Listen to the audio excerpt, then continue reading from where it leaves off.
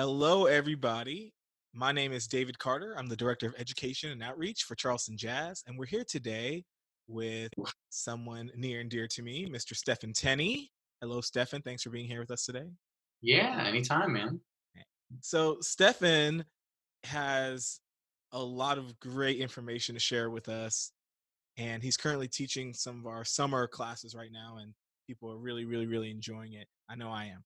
So, without further ado, I'm going to jump in. And Stephan, tell us a little bit about yourself and where'd you go to school, your musical journey, how'd you get to where you are now? So I was actually born in West Virginia.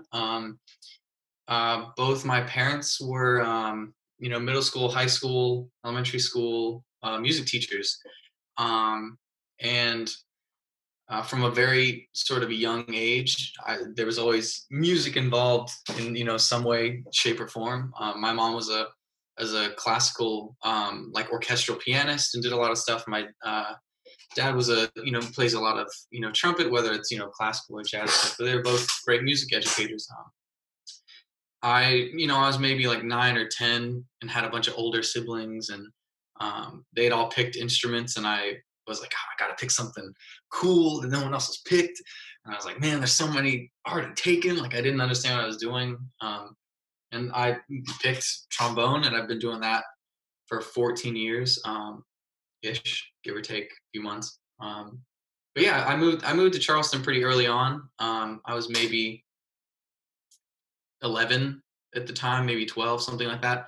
Um, and that's really when I started, playing music and getting into that kind of stuff. But yeah, I moved around Berkeley County a little bit, and then sort of settled at School of the Arts for Charleston County, and met my first trombone teacher there. Took with him for a while.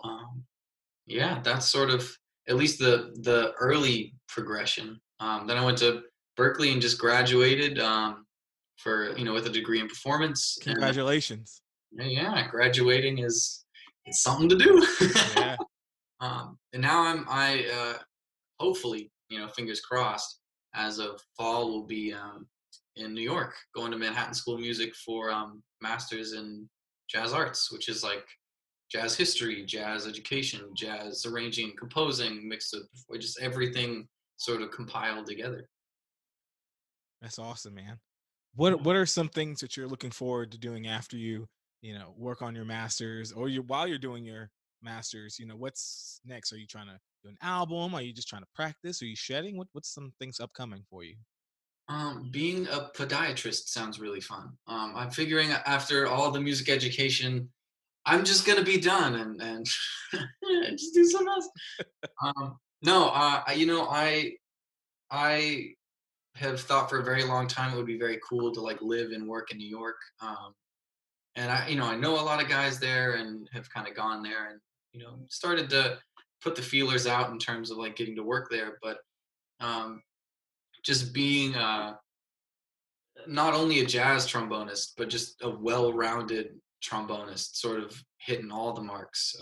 Doing that, teaching, whether it's at the college level or just like private lessons, sort of doing a combination of that would be fantastic. I do have to say though, I keep making the joke. I live in a house that's all musicians. So they're always like, oh man, what are you gonna do? Like, when are you gonna come out with an album, or like, where are you gonna teach? And I'm like, I'm really thinking about becoming like a 65-year-old man and opening like just like a breakfast place and just serving people waffles, but like have them be like real bad, but like be the only breakfast place around. So like they Yeah, kind of have to deal with it. there we go. Yeah, but yeah, just honestly, just hitting, doing a lot of studio work, writing music, doing as much as physically possible to stimulate my brain would be ideal. Yeah. No, I think that's great. That's great. Well, speaking of stimulating the brain, what's some advice you would give to an up and coming musician, whether they're in middle school, high school, an adult? Just any advice. Um, at least the advice I was given that I still take to heart and use every day is just listen to as much as you can. I mean, I'm a trombonist. I wasn't, necessarily like classically trained. Like I didn't do the whole classical repertoire, big trombone kind of thing. Um, that being said, though, I still almost daily to every other day listen to classical music of some kind, and I listen to jazz music, and I listen to like hip hop. To Pimp a Butterfly is an amazing, it's an amazing thing to listen to. The more input you have, the more you have the ability to have, vaster, output. It can be more complex. It can be more interesting. But the key to, at least in terms of being a musician and growing and developing new things, is just listening to as much as physically possible. I mean, the technical aspects are great, like learning all the theory and learning all the harmonic ideas and concepts. They're all, valid and really important.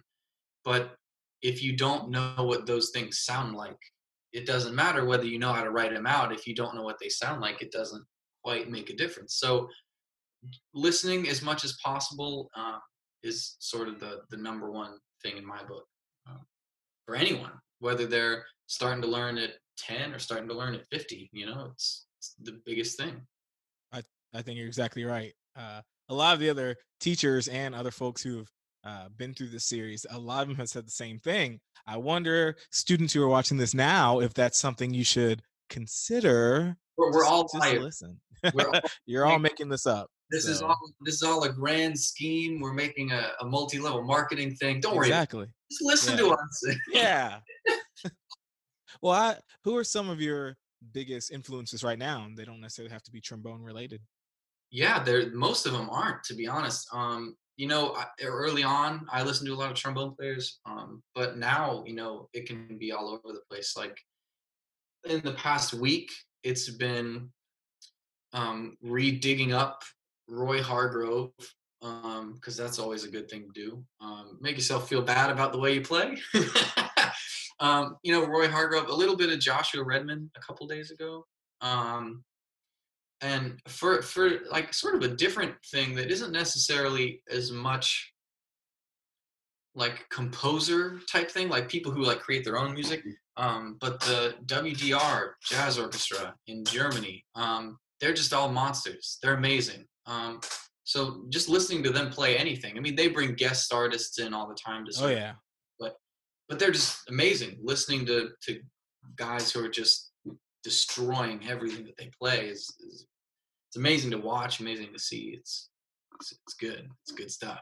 Oh yeah, yeah. I'm a big WDR big band fan. I'm trying to Watched a lot. sneak one of their jobs if a chair opens up. Just be like, Yeah. I Hopefully they're watching this video right now and they'll hey.